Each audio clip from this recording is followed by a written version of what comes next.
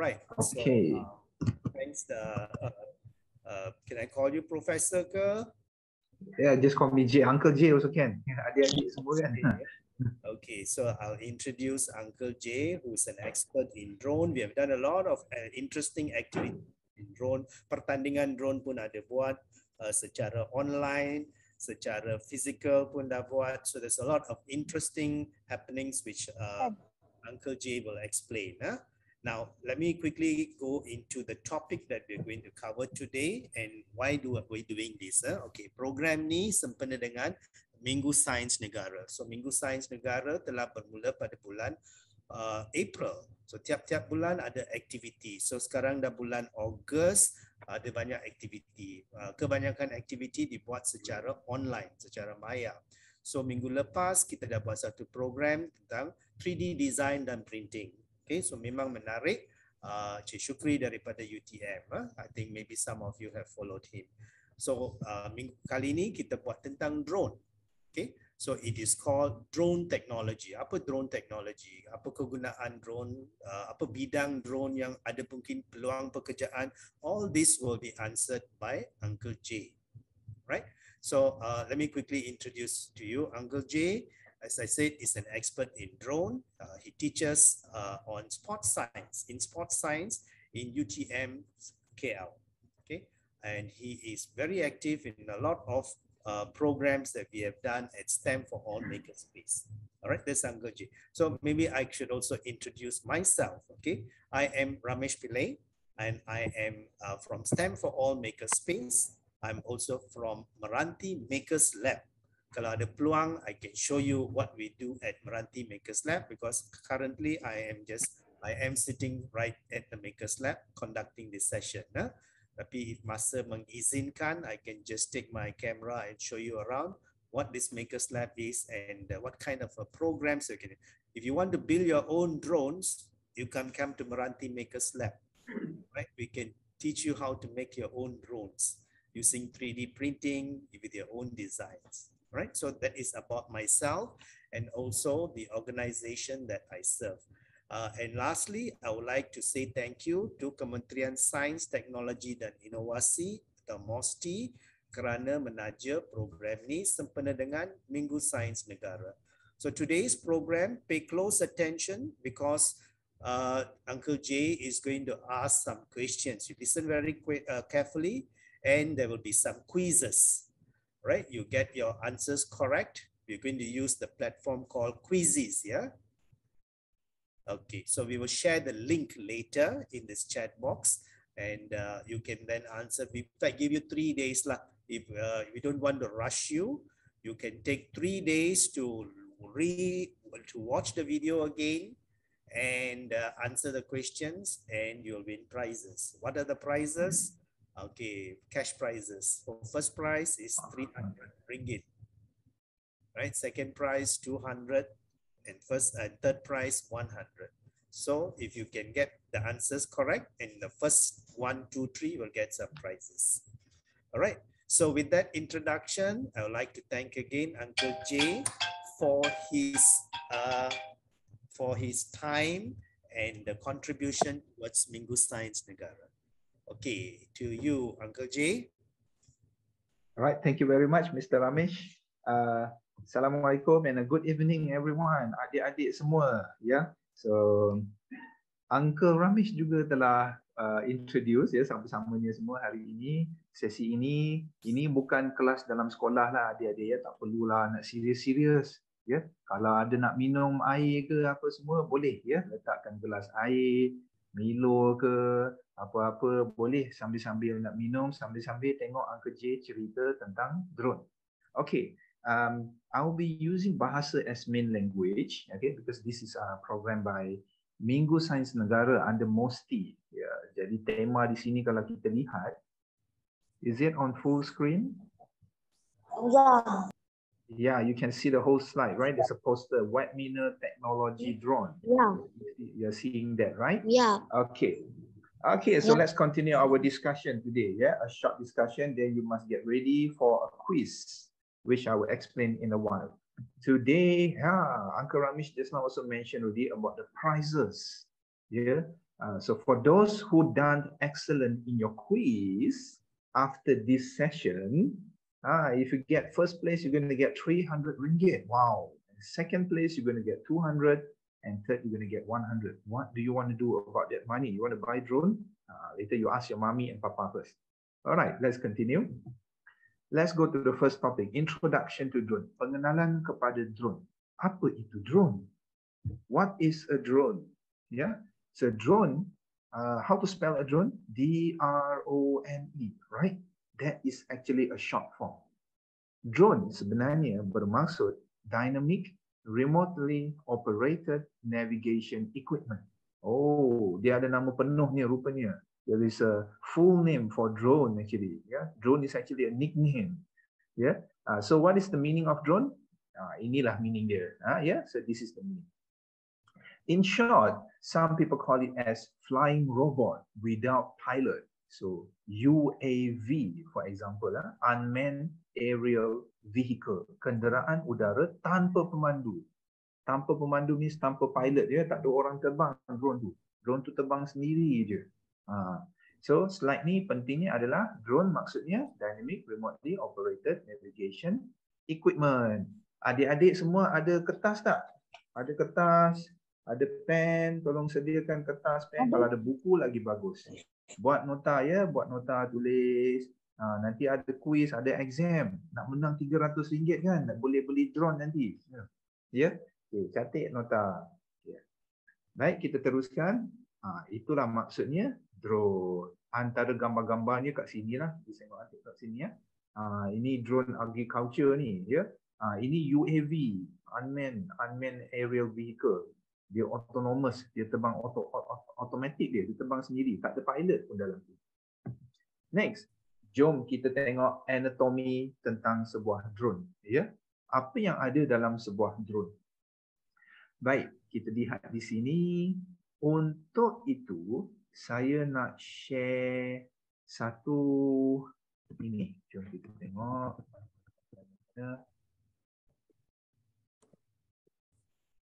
Okay, so are you seeing this, a 3D rotating this screen? Are you seeing this screen? No. Okay. Yeah, we can see the components, three basic anatomy of a drone. Oh, you're still seeing that slide. Two basic. Yes, we can see that. Okay, let me get this up. Okay, so now you should be able to see this. Yep. Okay, so now this is one of the drone. Like Uncle Ramesh just now mentioned, if you want to build a drone, if you want to build this drone, go to Meranti Makerspace or call Uncle Ramesh. Call Uncle Ramesh. Uncle, that day I attended the webinar. I want to try out the drone. Call your mom, call your dad. Go together. Go and visit Meranti Maker Lab. Okay. So this is one module we have created by University Technologi Malaysia together with collaboration with many parties, which stand for all makerspace as well. So with this, now you can get to learn about the basic component, where to place those components, and what are the names of the component. Okay, adik-adik, perhati betul-betul kita nak belajar apakah nama komponen-komponen yang ada pada drone ini. Bersedia semuanya? Okay, jom. Caranya adalah explode kan dia. Dah pecah semua kan? Jom kita tengok. Mana satu ni kita nak tengok dulu. Okey, kita tengok yang ni dululah. Ni apa nama dia? Ada kat sana dah. Ni namanya motor. So this component name is a motor. Asas komponen drone mesti kena ada motor. Kalau tak ada motor macam mana nak gerak drone kan? Ya. So ni ada motor. Ada berapa biji ni? Ada 4 biji motor. There's 4 motors over here. On top the motor ada apa? Atas motor tu ada apa? It's a propeller. Yeah, propeller over there. Yeah. Okay, apa kegunaan motor? Kita double klik. Apa kegunaan motor? Motor kegunaan dia adalah untuk memutarkan berbaling. Apa pula tu berbaling? Baling-baling ni. Ya. Bukan main baling-baling bola ya. Berbaling maksudnya propeller. Propeller tu English, berbaling tu bahasa Malaysia. Ya. So, tugas motor adalah untuk memutarkan berbaling atau propeller. Jadi kalau tak ada motor, drone tu tak boleh gerak. Okey. Seterusnya, jom kita tengok komponen kedua pula, propeller. Ada propeller. What's the function of a propeller? Ataupun berbaling. Berbaling adalah untuk menggerakkan drone di udara. Jadi bila motor tu pusing, atas tu ada propeller kan. Propeller pusing, ada angin lah. Macam kipas. Macam kipas. Propeller ni macam kipas. Kalau kipas tak pusing, tak ada angin kan. Tapi bila kipas pusing, ya, kita pun dapat angin. Macam itulah propeller. Propeller bila pusing, dia ada aliran udara atau angin. Ya, so itu fungsi berbaling propeller. That is the function of the propeller. Okay, ready? Let's go to the next component. Cepat catik nota ni. Catik nota. Kalau yang pandai-pandai print screen tu, boleh juga nak print screen ya. Okay, seterusnya komponen apa? Komponen yang kena ada pada drone. Paling penting sekali tu komponen apa kena ada? Flight controller. Kena ada flight controller. Nah, ni flight controller ni sini ya. Flight controller ni kira macam otak drone. Flight controller is the brain of a drone. Let's click on it. What is the function of a flight controller? Flight controller ataupun pengendali utama. Bahasa Melayunya pengendali utama ataupun pengendali penerbangan. Saya ulangi. Flight controller bahasa Inggeris. Bahasa Melayu, pengendali utama atau pengendali penerbangan. Boleh ya? Apa fungsinya? Dia adalah komponen paling utama, paling penting dalam drone. Dia kira macam otak drone tu. Ya? Dia mengawal penerbangan drone. Jadi dia ni bos besar. Dia kontrol semua komponen-komponen yang lain. Boleh ya adik-adik ya? Okay. Jadi dia dapat mengesan keadaan penerbangan. Nak terbang kiri, nanti otak kita lah bagi tahu nak jalan kiri ke kanan ke kan. Begitu juga drone. Drone nak terbang depan, terbang belakang ke, kiri ke kanan. Dia otak drone tu kena bagi tahu drone nak jalan mana. Otaknya adalah flight controller. Okey, kita teruskan komponen seterusnya. Apa lagi komponen yang ada? Ni kamera. Ada kamera kat sini. Jom kita tengok apa fungsi kamera. Kamera kerja dia adalah tangkap gambar dan video lah. Siapa tak pernah pakai kamera kat sini? Semua orang mesti pernah pakai kamera handphone ke kan? Okey, sama tugasnya adalah menangkap gambar dan video. Ya, jadi masa kita terbang tu dengan ada kamera, kita akan dapat melihatlah video semasa penerbangan. Kalau tak ada kamera, macam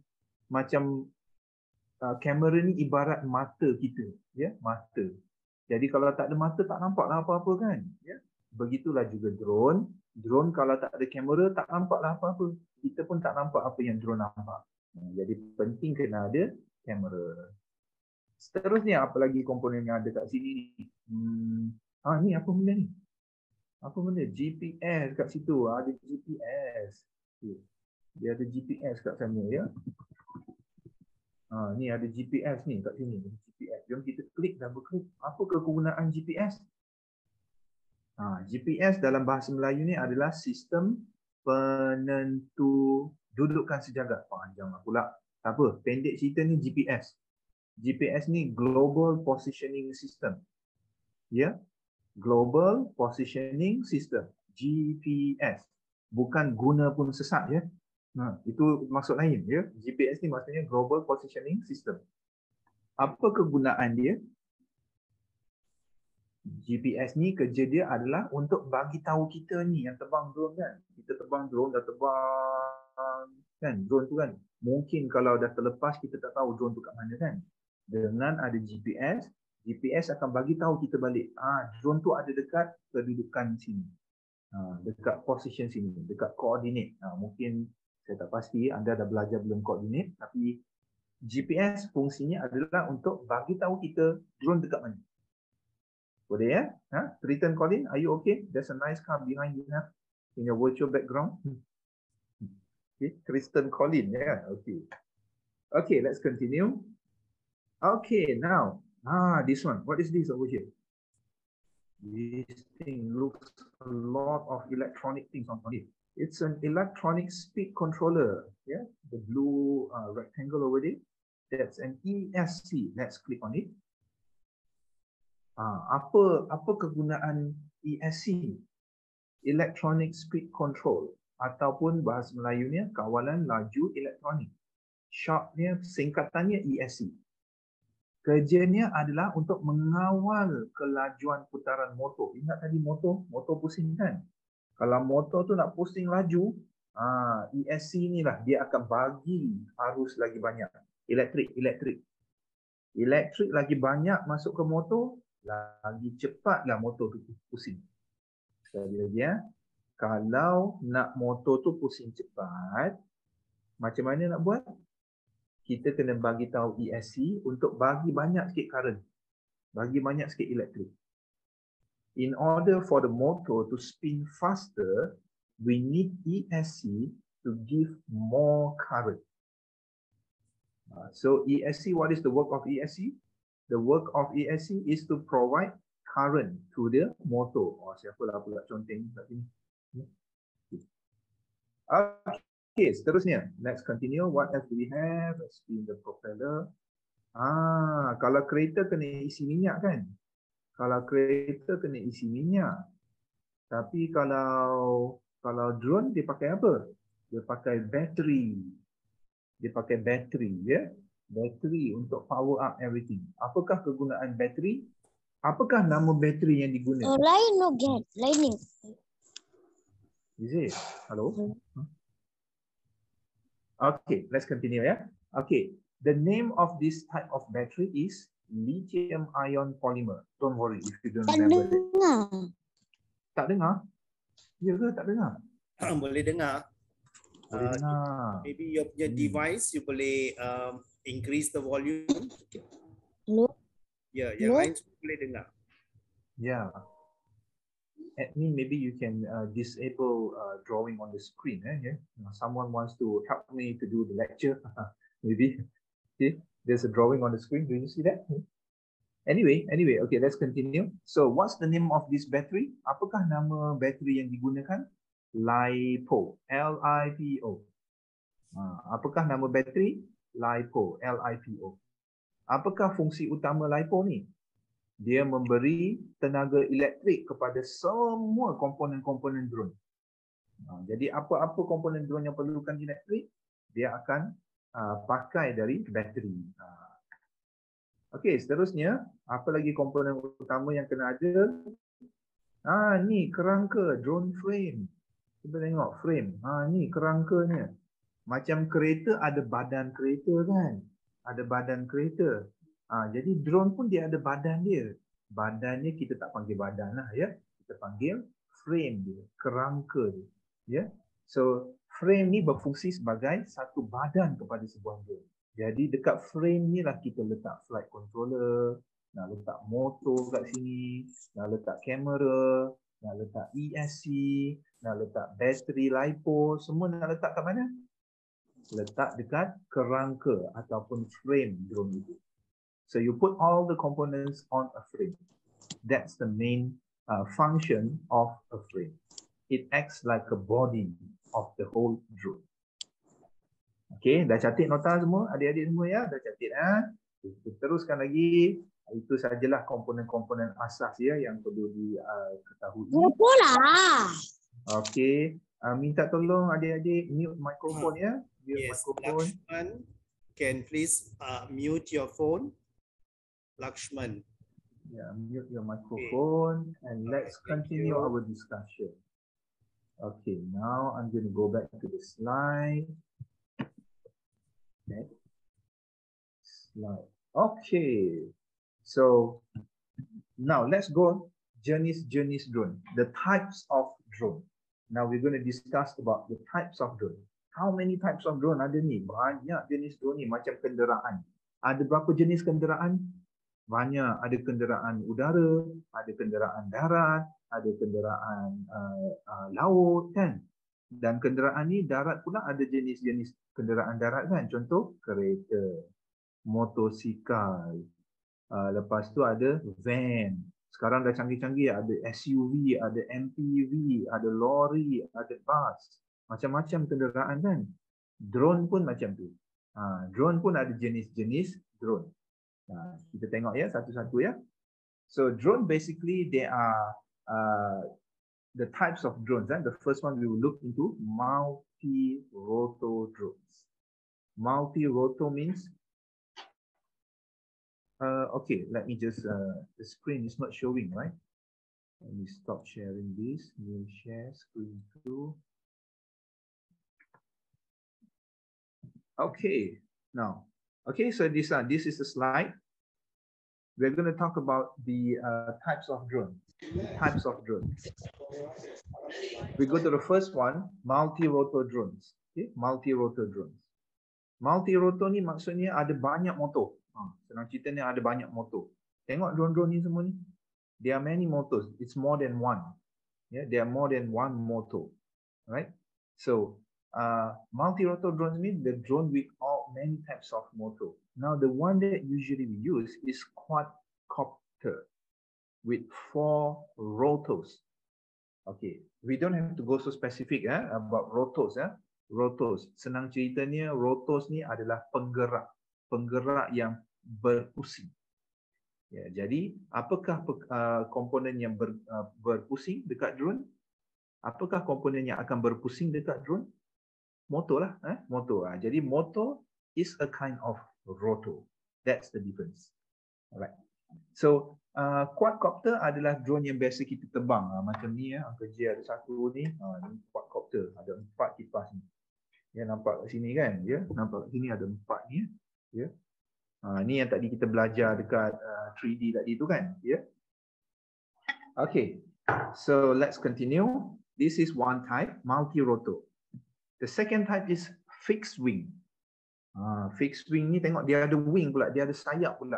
Ya, sayap atau bahasa Melayu ni kita panggil sayap tetap. Bahasa English fixed wing. This is the second type of drone. Yeah. So this type of drone can fly very long distance. Boleh terbang jauh. Drone macam ni dia boleh terbang jauh. Dia sangat ringan dan dia boleh tahan lama. Dia boleh terbang jauh dan lama. Sekali lagi, drone jenis macam ni, apa fungsi, apa kelebihan dia? Dia boleh terbang jauh, dia boleh terbang lama. Yeah.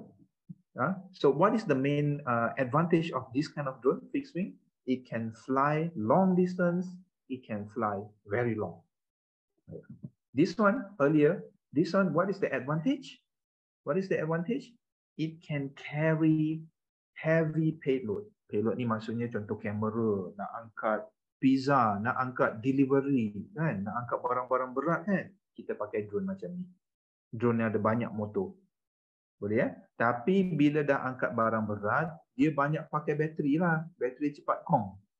Jadi drone ini tak boleh terbang lama. This kind of drone cannot fly long, cannot fly far, comparing to fixed wing. Okay, so let's continue. The next one. The next one is fixed wing hybrid. Fixed wing hybrid. So this type of drone, if you see, there are 4 motors here, and along with the fixed wing, there is also a fixed wing over here. So it's a combination of fixed wing and multi-rotor. Drone jenis ini adalah gabungan fixed wing dan multi-rotor. Akhirnya dia dipanggil sebagai VTOL. So this drone we call as a hybrid VTOL. Vertical takeoff and landing. Yeah. Okay, so what's the advantage of this kind of drone? This drone basically has the advantage of a multi-rotor and a fixed wing because it's a combination of 2, right? So it can fly far and it can fly longer. Yeah, it can fly far and it can fly longer and it can take off vertically. Kalau aeroplane pernah tengok aeroplane naik tak dekat kapal terbang? Dekat lapangan terbang. Aeroplane nak take off, dia dekat jalan yang panjang tu kan, on the runway kan dia. Kapal terbang tu kena take off, dia kena jalan pecut laju baru dia naik macam tu kan. Kan jalan tu kena panjang. So when the aeroplane wants to take off, it needs a runway. to accelerate and then finally take off and fly. That runway is very big. But if you are in a forest, there's no runway for you to take off a fixed wing. So this is one advantage of VTOL. VTOL, you can take off vertically. Terus naik macam ni dia, tak perlu runway. Boleh ya, adik-adik? Jom kita teruskan. Next, ada drone jenis FPV. Anda adik-adik sekarang ni zaman anda ada sukan drone. Pernah dengar ada sukan drone kan? Tengok ni, drone macam ni. Yang terbang laju-laju macam ni kan? Dia pakai goggle ni kat sini. Dekat kepala tu dia pakai goggle. Tu bukan VR ya, bukan virtual reality. Itu adalah sebenarnya dalam goggle tu ada screen. Ya, ada screen. Screen tu kita nampak video drone itu. So this is the footage of a drone flying, and the pilot or the operator of this drone is like this. He's wearing a goggle and he's flying the drone. And let's look at this as well. So you can see this kind of drone, you can shoot this kind of video. Cantik tak video ni? Siapa rasa cantik, tepuk tangan sikit ataupun thumbs up dekat account. Thumbs up dekat account, klik thumbs up. Siapa nampak video ni rasa cantik video ni? Gambar ni. Cantik kan? Ya? Jadi siapa yang nak terbang macam ni, kenalah jumpa Uncle Ramesh. Pergi dekat makerspace, belajar dulu drone. Belajar. Paling penting kena belajar safety juga. Ya, nanti kita akan bincang tentang safety. Okey adik-adik, apa jenis drone ni? FPV. Apa maksud FPV? First person view. Ya, maknanya pakai goggle lah. Senang cerita drone pakai goggle. Ya. Okey, seterusnya. Ini kita akan skip, tak perlu nak terlalu dalam. Yang ni adik kena belajar juga. Drone untuk buat coding. Ya, drone untuk buat programming, coding untuk autonomous flight. Bila kita buat coding sikit, coding tak susah pun program ni ya. Ya. Kita programkan drone, kita klik enter. Drone tu terbang sendiri. Tak perlu nak remote control dah. Hebat tak? Dia terbang sendiri, dia buatlah apa kerja-kerja yang telah kita bagi dia program. Ya. Jadi drone yang macam ni boleh didapati, ini jenis DJI Tello. Okey. Jadi sebelum nak beli, kalau nak tengok dulu ni, rasa nak cuba sekali lagi, pergilah ke Meranti Makers Lab dulu, ya. Okey, dan sini drone ini adalah bertujuan untuk pembelajaran. Drone ini tidak sesuai untuk nak terbang tinggi atau jauh. Ya. Dan drone yang sebelum ini, yang ni pula, ini adalah drone sukan. Siapa yang suka lumba-lumba tu, lumba-lumba dekat luar tu bahaya. Kalau lumba motor, accident, nanti kita sakit. Patah tangan, patah kaki kan. Tapi kalau lumba drone, yang secara sah, macam ni, orang tu selamat. Ada siapa nak tanya soalan ke? Kalau ada, tolong mute mikrofon dulu. Okey, seterusnya kita akan skip yang ni. Okey, sebelum saya pergi kepada aplikasi dan kelebihan sebuah drone. Siapa-siapa ada apa-apa soalan nak tanya setakat ini? Okey ke? Syamilia iPhone. Are you okay? How's everything? Okay. Okay, understand? Can understand all this one? Understand. Okay, can you name me one type of drone that you remember? Just now we discussed about few types of drone. Syamilia, name me one type of drone that you remember. Contoh, ingat tak tadi ada jenis drone kan? Apa jenis drone yang awak ingat? Ada nota, ada catat nota. Ada multi row. Ingat tak?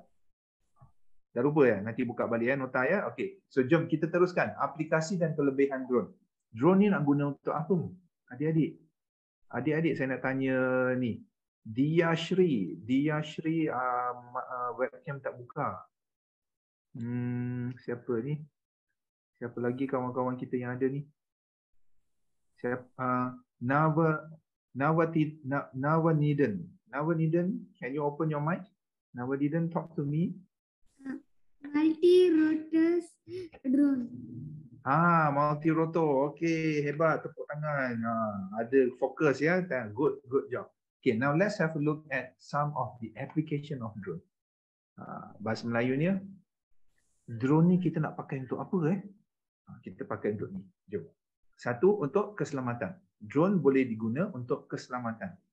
Contohnya dekat pantai, kawan kita pergi berenang sampai ke tengah laut dah tak jumpa dah contohnya kan. Jadi dia tak jumpa jalan balik. Kita nak pergi cari dia pun susah. Kita hantar drone dulu pergi tengok dekat laut. Contoh kegunaan dia. Jadi untuk keselamatan. So if our friend, maybe we go camping or maybe we go for what do you call this? Fishing, and then they got lost in the middle of the sea, right? So we can send a drone to go and find out where are they before we send help, yeah. And also we can use for traffic monitoring. Yeah, these are all for keselamatan, security use. Okay, security use. Next, we can use it for pertanian or agriculture. We can use drone for agriculture. Like this drone on number 3, this drone is used to spray fertilizer. Okay, to spray baja. Nak spray baja kan, cecair baja tu. Baja ni kadang-kadang racun ya. Baja ni sangat racun. Tak boleh minum ya. Ya, kalau sentuh baja ni tak boleh minum, tak boleh buat mandi, tak boleh buat basuh tangan. Baja bahaya. Ya, ada baja-baja ni yang jenis chemical. Ya, ada yang jenis chemical ni bahaya. Jadi kita guna drone, kita pun selamat. Ya, dan kalau guna drone pun senang, cepat dia terus siram baja dekat tanaman kita. Because baja or fertilizer, some fertilizer, especially the chemicals one, are very dangerous to our human health. Yeah, so it's not advisable to engage with those liquid. Yeah, so one way safety is to use drone to spray the fertilizer. Okay, so kegunaan kedua drone adalah pertanian. Sebelum ni apa? Keselamatan. Okey, drone boleh guna untuk apa? Pertanian dan keselamatan. Jom kita teruskan. Dan drone juga boleh diguna untuk IoT, Internet of Things. Oh, drone pun ada internet dah sekarang kan? Drone pun ada barang-barang internet dah sekarang. Ya. Jadi drone ni selain daripada guna handphone ataupun remote control untuk berinteraksi dengan drone, kita boleh guna internet juga. Jadi drone ni dia ada internet, handphone kita pun ada internet, kita guna internet untuk call drone tu. Untuk berkomunikasi lah ya, komunikasi dengan drone. Ya, jadi itu teknologi IoT. Seterusnya, drone ada AI. Pernah tengok tak handphone ada gambar-gambar petak macam ni? Kan ada petak-petak macam ni, dia kenal ni uncle siapa, ni uncle siapa, ni auntie siapa kan? Ya, ada pernah tengok kan? Ya. Drone pun boleh buat macam tu lah sekarang. Drone dia terbangkan kamera, dia boleh kira ada berapa orang ni. Ataupun dia boleh kira ada berapa biji pokok ni kat sini. Dia boleh kira, ya, dia boleh tangkap gambar tu, dia boleh buat kiraan. Jadi itu kegunaan drone ya. Dan drone juga boleh diguna untuk engineering. Boleh guna untuk apa? Kejuruteraan. Tadi kita dah bincang keselamatan, pertanian. Sekarang kejuruteraan, engineering. Okay? Contohnya ada pipe. Ada pipe dekat jauh-jauh tu kan. Kita boleh guna drone untuk pergi tengok pipe. Ataupun kita nak tengok dalam gambar ni kan, tengok dia terbang tinggi-tinggi untuk tengok bawah. Apa keadaan pembinaan yang sedang berlangsung. Ya. Okey, senang ceritanya drone boleh guna untuk kejuruteraan. Okey, jom kita teruskan. Okey, selesai sudah untuk topik kegunaan drone. Okey, adik-adik cuba type dalam chat box. Type dalam chat box apa yang anda ingat. Drone boleh guna untuk apa? Type dalam chat box. Drone boleh guna untuk apa? Siapa type tu kita nak bagi tepuk tangan. Farming, okey, boleh. Pertanian lagi. Keselamatan, betul Mukesh. Hanina, oh lagi hebat ni. Kejuruteraan, keselamatan pertanian. Dia jawab habis dah. Okey. Okey. Kejuruteraan ya, bukan kejujuran ya. Jujur tu semua orang jujur. Semua orang kena jujur. Terbang drone kena jujur. Kenapa? Ini kita nak bincang dalam peraturan dan keselamatan. Tahniah adik semua ya. Okay, kita teruskan perbincangan kita. Uncle J, Sekarang tengok pada slide. Uncle J, drone Yes, Mr. Ramesh. Drone untuk hantar makanan macam Food Panda ke Grab ada tak?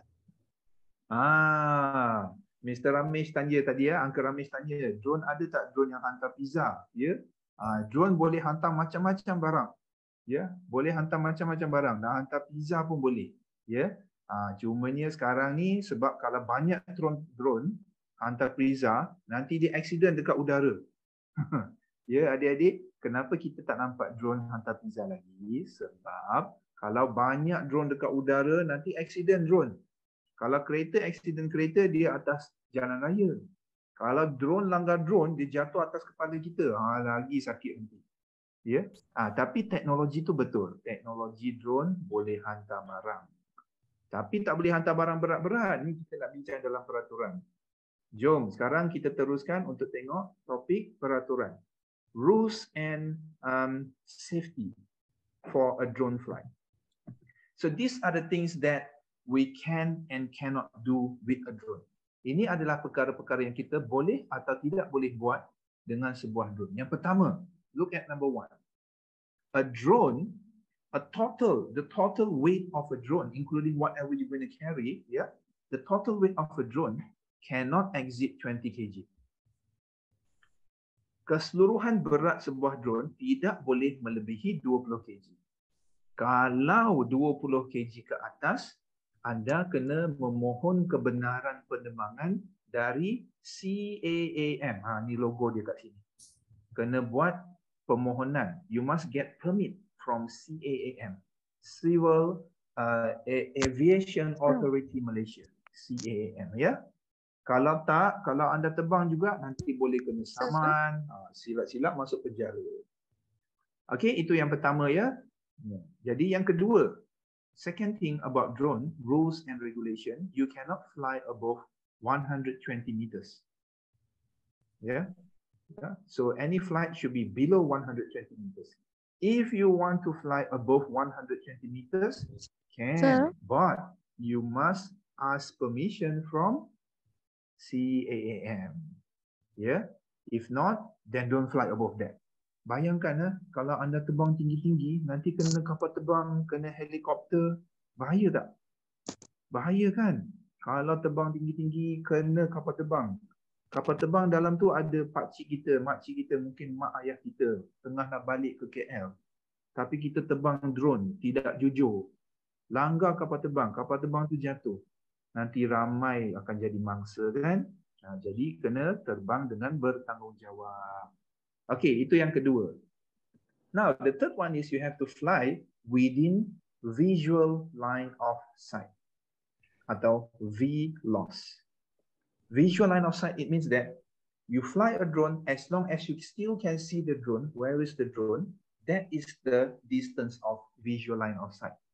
Selagi anda terbang drone dan boleh nampak drone itu, itu kira jarak visual line of sight. Kalau anda terbang drone tu jauh sampai tak nampak dah drone, itu dah beyond visual line of sight. So kalau anda terbang sampai drone tu tak nampak dah terlalu jauh, jadi itu dah dikira sebagai melanggari peraturan. Boleh kena tangkap nanti boleh kena tangkap.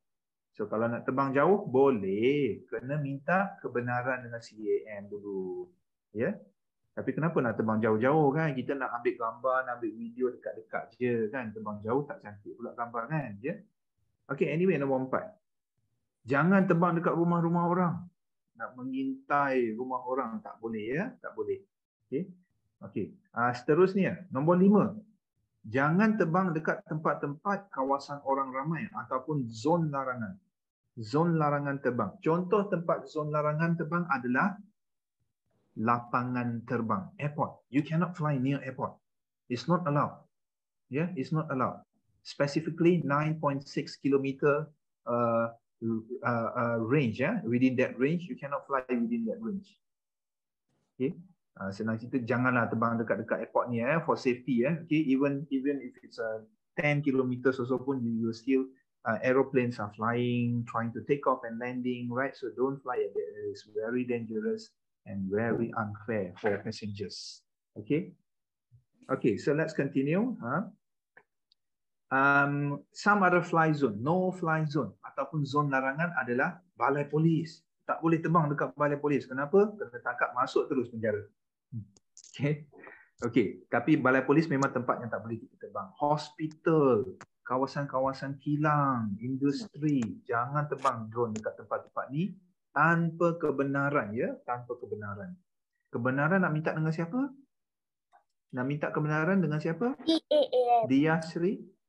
Yes, CAAM. Okay. Dan yang keenam, yang terakhir, ada banyak lagi lah rules yang lain, tapi kita pergi yang penting, ya. Yang penting ni yang biasa adik-adik ataupun abang-abang yang terbang drone biasanya kena take note. Nombor 6, jangan terbang drone waktu malam ataupun dekat tempat-tempat gelap. Kenapa? Kenapa tak boleh terbang drone dalam waktu malam ataupun tempat gelap? Sebab tak nampak, gelap. Kalau tak nampak, terbang drone je langgar-langgar lah. Betul tak? If you fly drone at night, it's very dark. You can't fly a drone at night. You can't see anything. You might knock something. You might knock someone as well. Okay, so don't fly a drone at dark area or during night. Okay. Jadi jom kita tengok sekali lagi, penting ya. Saya nak tekankan sekali lagi keselamatan adik-adik. Jangan ingat nanti, oh aku dah beli drone cantik-cantik ni, aku nak terbang. Boleh terbang, bagus belajar drone, tapi kena mematuhi peraturan. Ya, macam kereta. Kereta best tak bawa kereta. Nanti satu hari nanti Lashman dah dapat lesen kereta, nak bawa kereta kan? Ya, bawa kereta kena jaga keselamatan. Kalau tak accident nanti semua orang sakit kan? Sama juga drone. Nak terbang drone boleh, tapi jaga keselamatan. Okey, seterusnya. Ni slide terakhir ya, sebelum kita pergi pada quiz, sesi quiz nanti. Ya, ini adalah skill pekerjaan masa depan anda. Adik-adik, zaman ni zaman awak. Ini adalah antara perkara yang awak, kalau awak belajar, masa depan awak cerah. Ya, semua orang nak kerja, dapat gaji, dapat duit, nak beli barang suka-suka sendiri kan, ya. Beli barang yang anda suka kan, ya. Jadi ini adalah skill yang anda perlukan. Kalau anda ada skill ini, anda boleh dapat kerja yang bagus. Nak tak? Syamilia nak jadi apa? Syamilia bila besar nanti? Bila besar nanti nak jadi apa? Nak jadi Superman? Tak kan? Spiderman? Tak kan? Spiderman tak ada gaji kan? Nak jadi engineer ke? Tak nak jadi engineer, nak jadi doktor dekat hospital. Nah, jadi doktor. Okay. We all wish you the best that you one day you will be a great doctor. Okay. Whatever you want to be later in your future, you need these skills. Okay. You may need some of these skills to help you in your career. Apa saja pekerjaan yang anda nak buat, kalau anda ada skill ini akan membantu pekerjaan anda. Satu, programming. Dengan teknologi drone anda boleh juga guna programming. Ya. Pengetahuan tentang grafik ataupun video editing.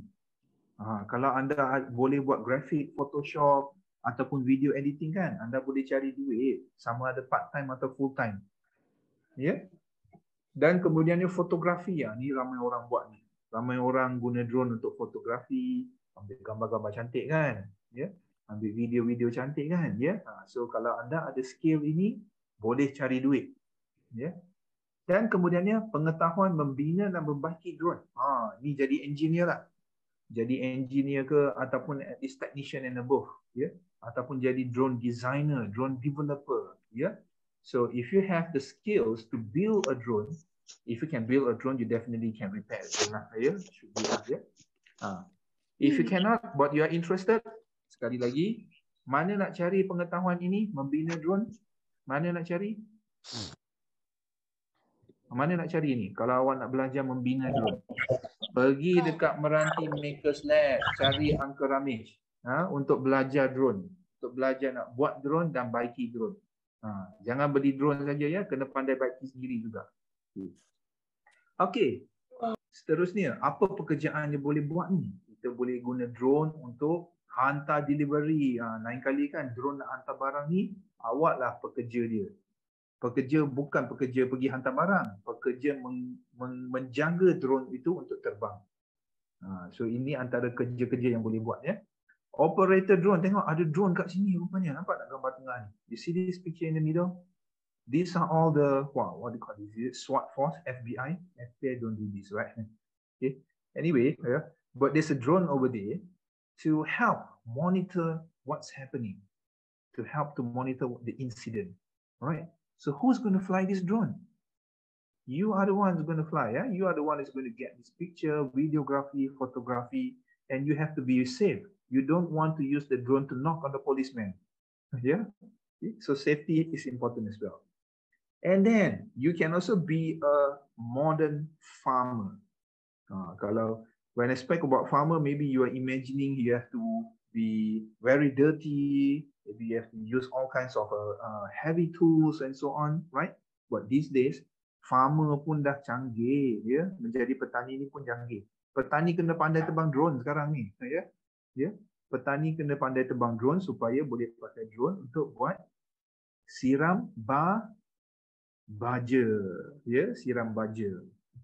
Okey, seterusnya boleh juga jari juruterbang drone untuk buat jurutera punya kerja, kan? Inspection, nak pergi tengok keadaan bangunan, nak pergi tengok keadaan pipe. Tak perlu kita pergi, kita hantar drone je. Macam mana nak hantar drone? Awaklah pakarnya macam mana nak hantar. Okey, last kat sini jurugambar drone ya. Okey, setakat ini saja untuk penyampaian saya pada petang ini ya.